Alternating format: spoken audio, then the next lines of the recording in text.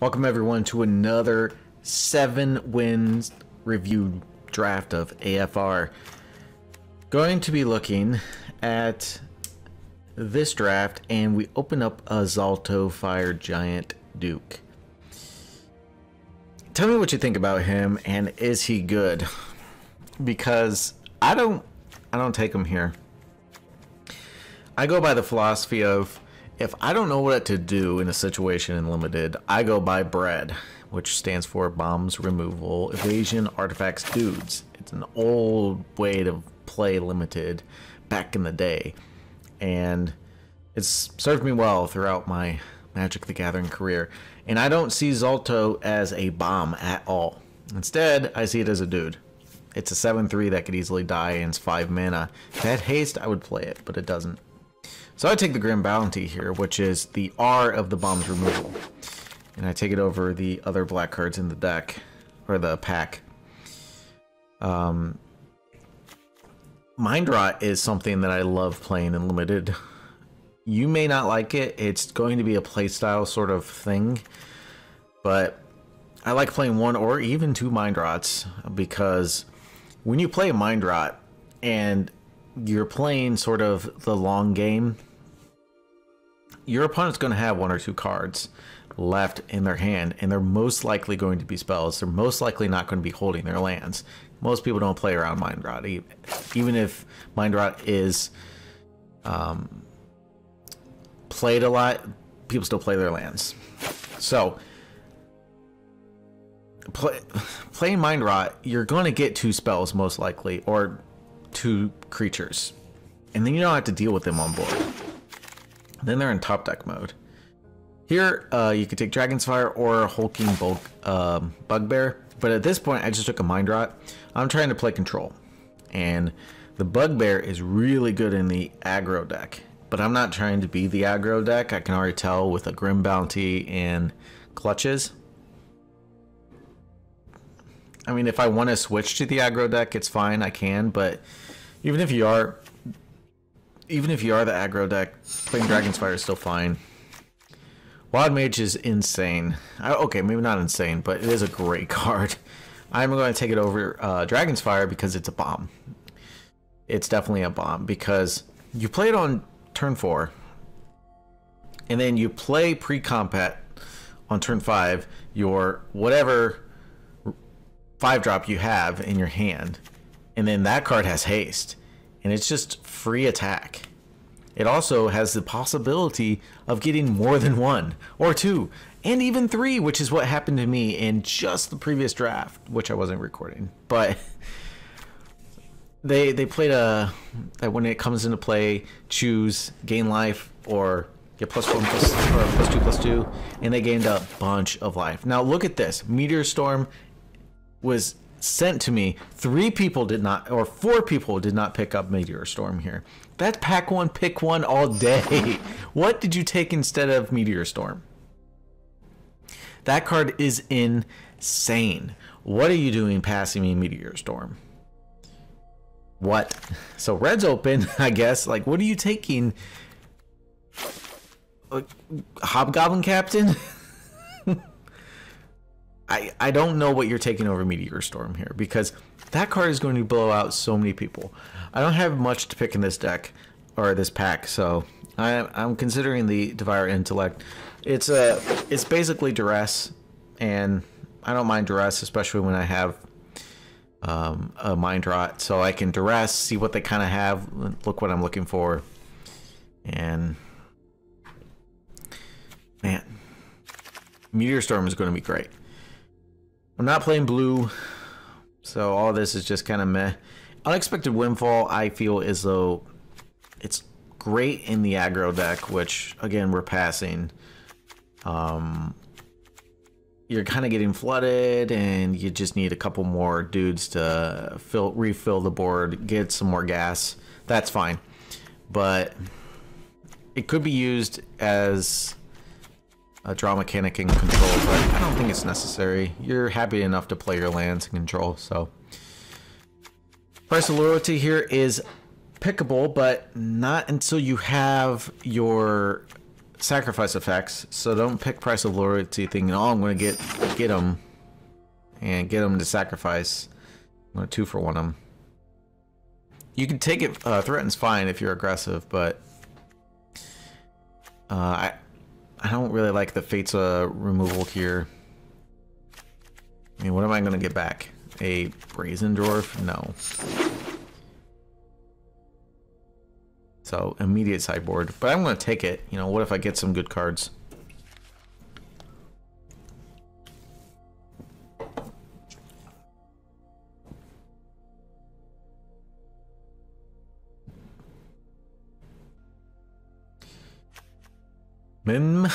Minimus containment.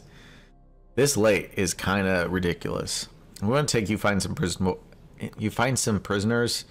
Destroy target artifacts fine, but geez. That containment's really late. I'm not going to play another Feigned Death, so maybe I play it. Really depends on if I get any of those break it open or whatever. Veteran Dungeoneer this late too. Yeah, it's crazy, right? Just passing the white to really signal here. So it's fine. Find a cursed item. I got 6 Jade Cell Swords in a previous draft and a bunch of improvised weaponry. And you'd think that'd be good, but it wasn't. It just didn't work out. I don't know if it was just variance, but it just didn't work out. It was like 6 and 5, and I had all the removal, like Dragon's Fire as well. But they just played like a 3-mana toughness guy, and I was just like, oh, I can't kill that with my 2-mana shock. So let me talk about this pick though. Beloved Ranger is a bomb. It is a wonderful card, and you should first pick it, because I'll tell you where to go. However, I have Meteor Storm. It's very difficult to splash the Beloved Ranger, and it hurt very much to pass that. But Chaos Channeler is also a bomb in the colors of red. Even in control, or even especially in control, because you're like killing all their things with all your kill spells. So if the burning guy wasn't there, I don't know, I might have took it there, but there's just no splashing that when I got Grim Bounty double black, Meteor Storm triple red. It's not happening. It was tough though. You could always just rare draft it as well. Burning Hand's not close. Hoping to wheel one of the 2-drops. Tiger Tribe Hunter is very good. Yes, into the deck it goes, except there is a precipitous drop. You have to consider that. I mean, I just saw that and just slammed it, you know what I mean? But even in this control deck, it's still fine to be playing. That's like, you gotta have a way to kill them, and that's a great card to kill them with. Painter's great. Gives me a treasure for my Jaded Sellsword. I'm still a little jaded about those Sellswords though, because I mean, I thought I had a sick deck with how many Jaded Sellswords is too many. Apparently 6. And you had 5 or 6 improvised weaponry. It's like, how can I go wrong with this deck? Oh, just don't draw them together. Okay. Yeah, that'll work.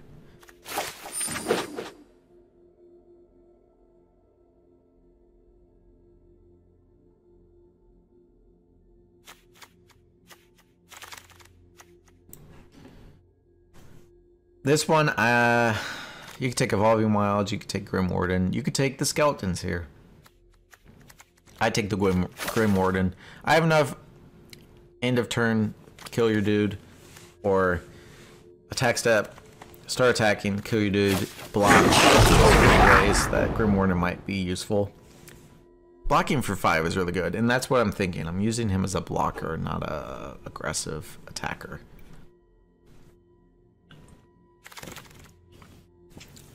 Plundering Barbarian's a fine pick here.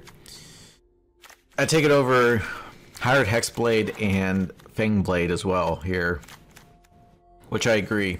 The Fangblade is good, but I mean, you could make the argument that's Death Touch, and that's very control-y, but Adventuring, okay, I could see that argument. If you take the Fang Blade here, that's fine. I just wanted to be able to kill artifacts and make a treasure.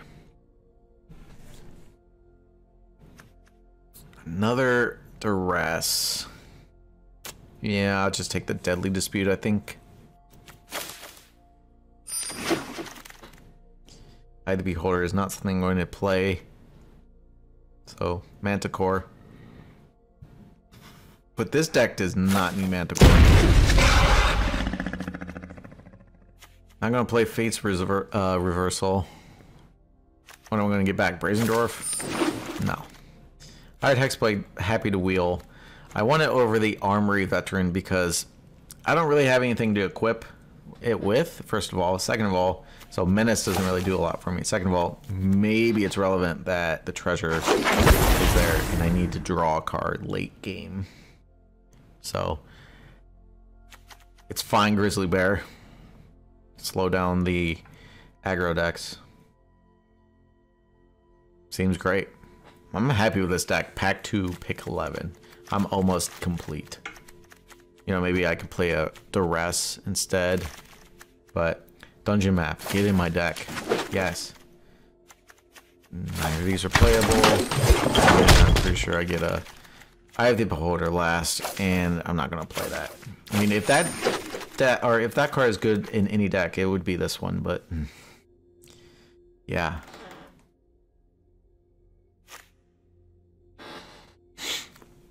There's not a whole lot in this pack. That's kind of a miss. The only thing that I would consider is maybe even you come to an old camp. Crazy. Or Hoarding Ogre here.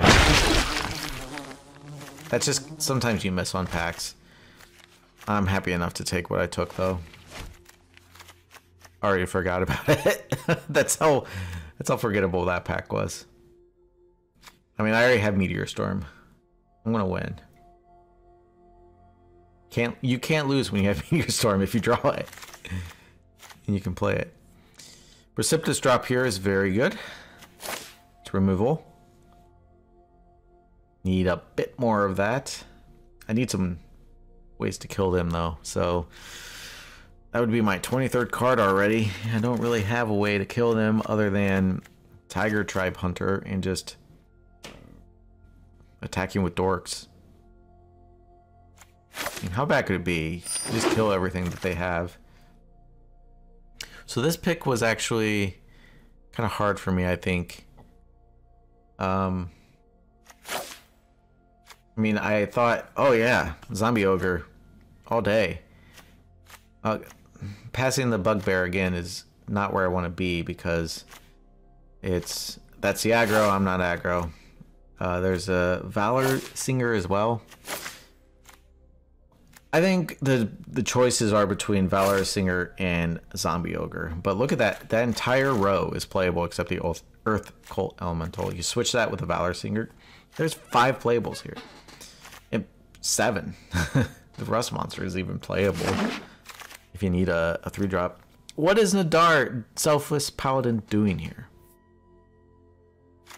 Like, that card's really good. But I'll just take a Ghoul here. Pretty jaded about the Sellsword still, so having 6 of them and none of them being good, and well, maybe 1 being good enough. That's a pretty good white hand as well. Moonblessed Cleric. You hear something on watch. Fly. Nadar, Selfless Paladin. Card's really great. What are you doing passing that? I'll just take a 2-drop though. I have no threatens though, so I think Valor Singer gets better the more you have of them, so that's why I pick the Valor Singer over the skeletons here. We're not really venturing into the dungeon. We do have the dungeon map, but I'm just playing that as a way to kind of do something with my mana later, because I'll need it. I anticipate that my game's going a bit long into turn 5, 6, 7. Yeah, Plundering Barbarian over Jade Sellsword all day. I want another way to destroy artifacts and make treasure. Easy pick for me. You see, pair of goblins is not what I'm going to be playing. 2 1/1s doesn't do anything for me. I'm not going to kill them with 1/1s. And I'm not aggro enough to warrant +2/+0 until end of turn for my creatures. As maybe good that it improvised weaponry here, not close. There's a horde robber, yes, but yeah, not going to be playing that. So no, you don't take the robber here. So I was considering the robber here because I was worried about my creature count and my 2-drops. So I couldn't figure it out quick enough, so I just went with the removal. I'm happy that I went that way too. Again, unexpected windfall is not what I want to be playing. I am worried that I don't have ways to kill him though. I mean, what am I supposed to do? So I'm considering elemental here just as a 6-drop, 6/6. Not because, oh look, you can sacrifice a permanent and I'm going to get him. No. But 3 Valor Singers is pretty good, right? I have ways of making artifacts, so I'm gonna play him. I don't remember. Here's something I watch. Get that out of here. I don't want to play around it. Don't want to play around that either. Not that I'm likely to have to, but sometimes you run into your opponents that you draft with. So I'm happy with this deck. I just got to find some cards to cut. Eye of the Beholder. Again, if this deck was any deck that would play Eyes of the Beholder, it would be this deck, and I don't play it, so. I mean, if you're desperate for removal, sure, but I don't think we are. We could cut 1 ghoul, we could cut, you find some prisoners, we don't need that. Meteor Swarm's definitely not getting cut, that card's insane.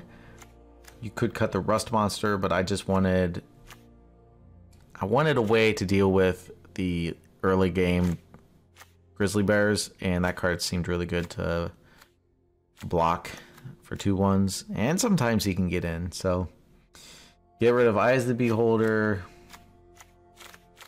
and yeah, I don't want to get rid of Grim Warden. I can see you wanting to cut that though, but I don't think that's the play. Our curve is kind of low as well for being a control deck. It's kind of weird how this is a control deck, and I consider it that. However,